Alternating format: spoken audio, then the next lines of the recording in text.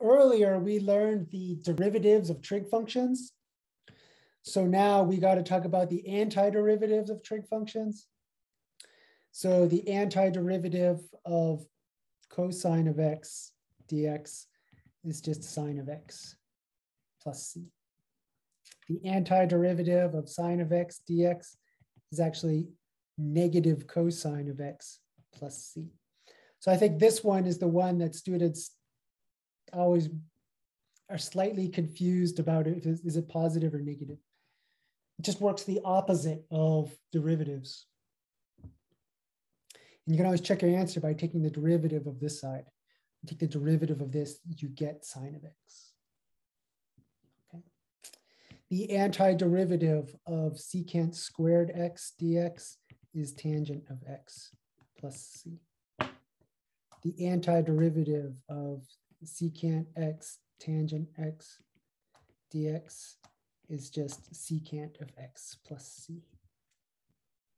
The antiderivative of cosecant x cotangent x dx, remember that's going to have a negative in front because it's a co thing.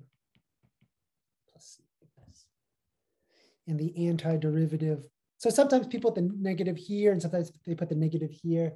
It means the same thing.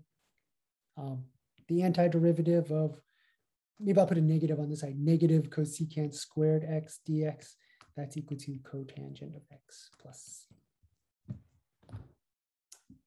So I delayed teaching you 3.9 because I wasn't convinced that you had memorized all the trig derivatives yet.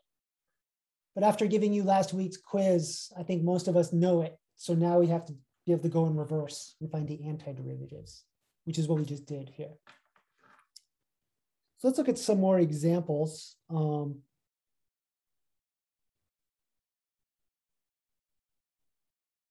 If I have any, right here.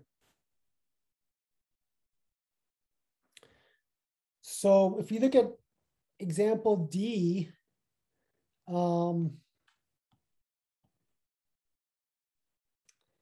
this is not a single trig function. So I'm not really sure how to find the antiderivative of this. Does anybody have any advice for me how to find the antiderivative of tangent x times cosine of x? Any advice?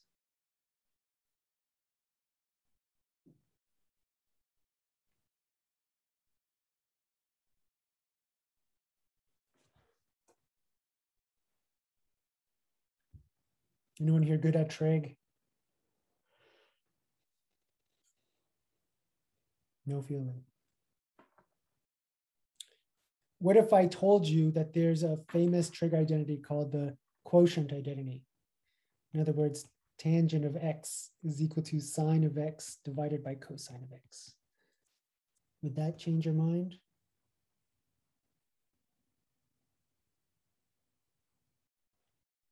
Wait, you're saying you could just take the tangent x and replace this with sine of x over cosine of x like this, so I could do this?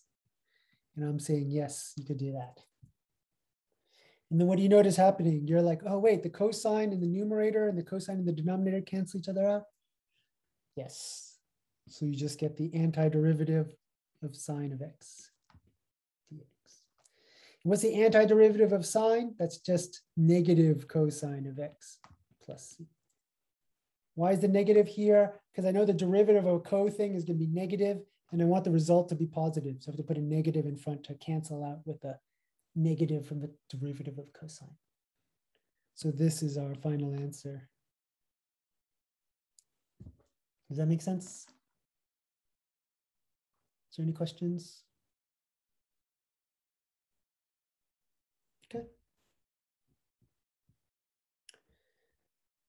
I want you guys to try 5.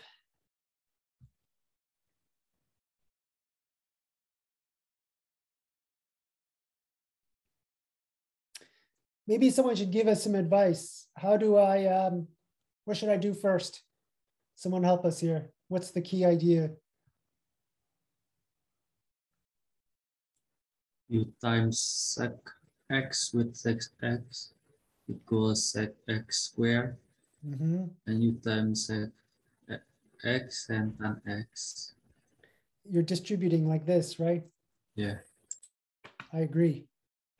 So this becomes secant squared x plus secant x times tangent x.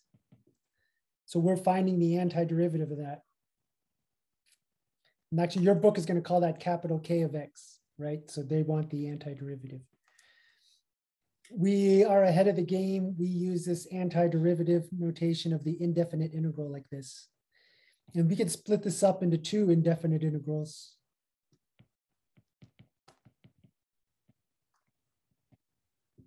Okay. So I think, Steph, if you didn't see that trick, you could be sitting there for a long time. You could try to convert everything to sine and cosine, but that might not be helpful. But I think seeing it like this is super helpful if you know your derivatives well, right? So what's the antiderivative of secant squared x? It's tangent of x. What's the antiderivative of secant of x? Tangent x. That's just secant x. So I think this is how you do this problem. I tried to tell you guys knowing the derivatives of the trig functions was super important. I mean, I wasn't joking. You really need to know it well so you can recognize it on sight. So you have a feeling even before you recognize it. Like when I saw this, I almost distributed in my head when I look at it to tell, oh, this is going to work. We're going to have secant squared plus secant x tangent x. Now, if these trig functions don't mean anything to you, then you don't have that intuition. So you really need that. All right. All right, cool. Let's take a look at number 6. I think after seeing number 5, number 6 will be easier for you. So try number 6 real quick.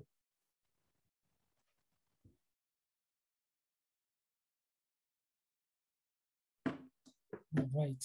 So I think we need to do the same idea that we did the last time, which is you got to distribute this cosecant x. So when we do that, we're going to get this is equal to cosecant x cotangent x minus cosecant squared x. So if I wanted to find the antiderivative, which is called capital L of x, the antiderivative of cosecant x cotangent x is negative cosecant x.